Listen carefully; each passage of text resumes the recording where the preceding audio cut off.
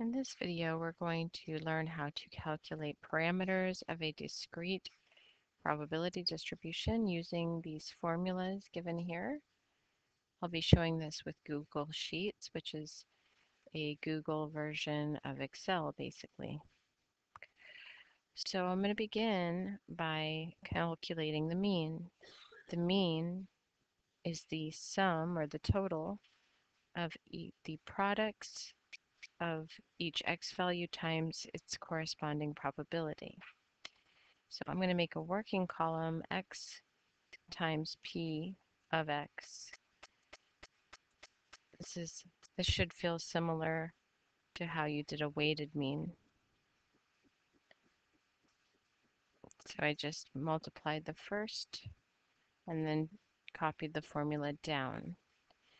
So I've done each product x times p of x. Now I need to sum them up. So I'm just going to use the sum function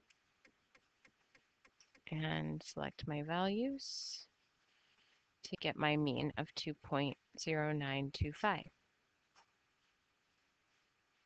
Okay, so that is my mean.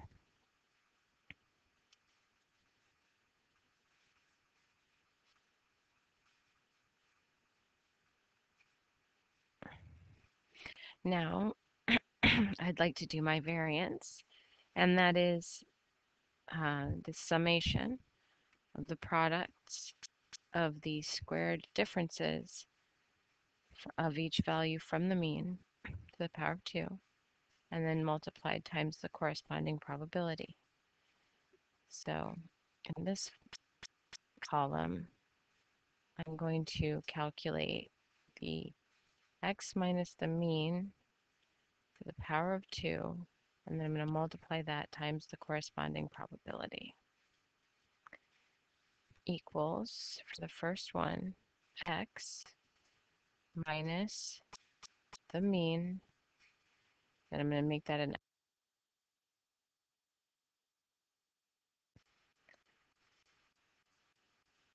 by pressing the F4 key, and close parentheses, and raise it to the power of 2.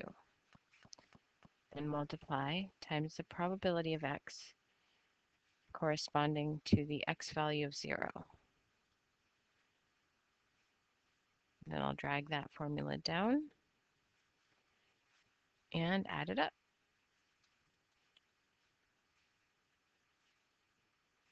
Now notice that I typed the sum function in again, but I also could have just dragged this summation, because this was summing this column, I can drag that to the side there. Oops, I accidentally went the wrong way. I meant to go this way. All right, so there's my variance.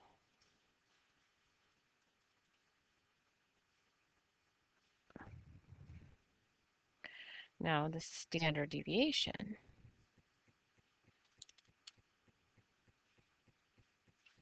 is equal to the square root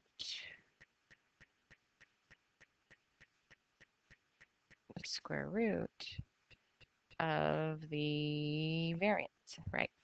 Enter. And there we have all of our parameters. And the convention is to round these to one place more than the original values that the random variable could take. And notice I didn't say data values because this is not data. This is we're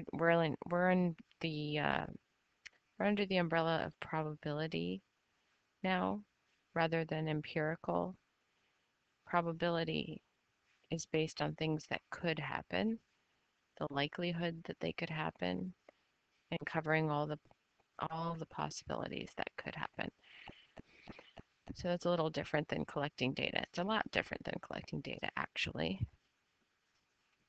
And so we don't call it data, we call it the values of the random variable.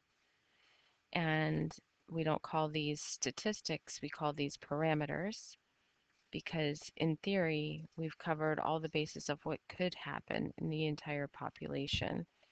So it's considered a population parameter and not a sample statistic.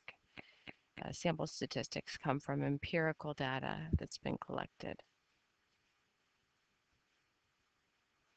All right, so now that I have my answers, I'm going to go ahead and stop recording, I suppose.